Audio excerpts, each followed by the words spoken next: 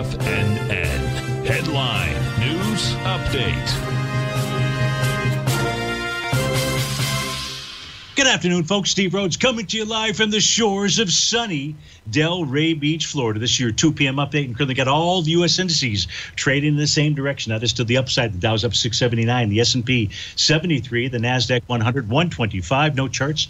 Where did they? Oh, it's on the wrong screen. Sorry about that.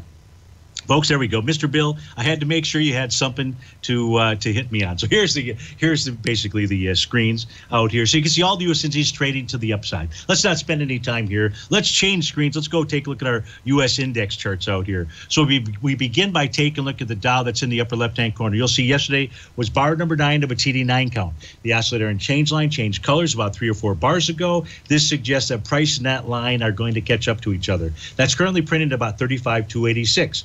The S&P 500 says that yesterday's move below its breakout level was a false breakdown, 45.51. So here, price should go target its oscillator and change line of 46.59.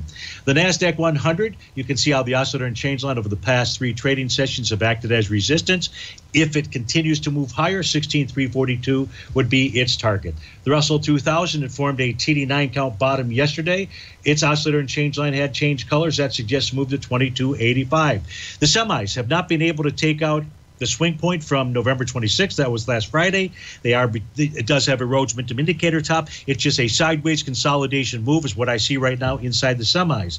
The trannies, I don't have a great read on what they're doing out here. Spot Volatility Index, it formed a TD9 count top yesterday. Now, the TD9 counts don't seem to really work that well, at least on the bottoms. I'd have to really go back and look at the tops out there to see if they identify tops.